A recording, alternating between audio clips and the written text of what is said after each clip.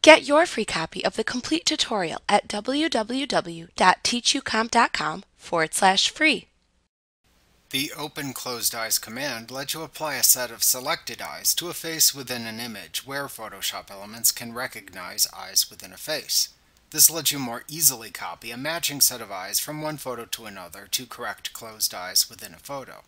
The more similar the two pictures you use are, the better the eye replacement is.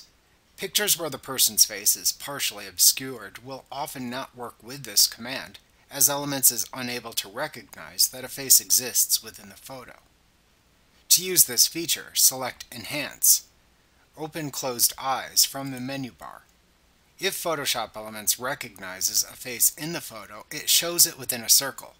If there are many faces in the photo, the faces it recognizes will be circled, and the circle in teal is the currently selected face.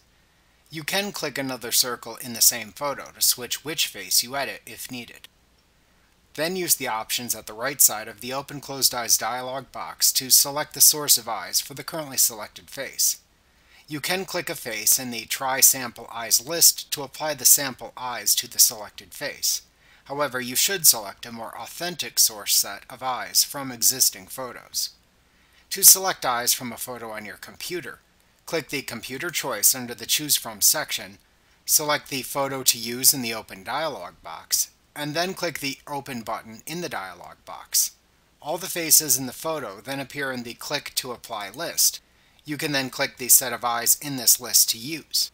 To add eyes from photos in the organizer, click the Organizer choice under the Choose From section to open a Add Photos dialog box. You can filter the photos to show at the right side of this dialog box by using the choices that appear at the left side of this dialog box. Then click the photos to select at the right side of the dialog box. When finished, click the Done button in the Add Photos dialog box. All the faces in the photos then appear in the Click to Apply list. Then click the set of eyes in this list to apply. Alternatively, to use photos in the photo bin, click the Photo Bin button under the Choose From section to load faces in those photos into the Click to Apply list. Then click to select the set of eyes to use. If needed, you can click the Zoom In and Zoom Out buttons below the photo to change the magnification.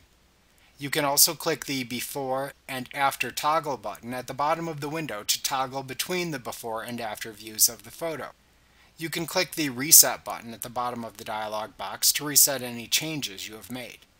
When you are happy with the changes you have made, you can click the OK button to apply them. Like what you see? Pick up your free copy of the complete tutorial at www.teachucomp.com/free.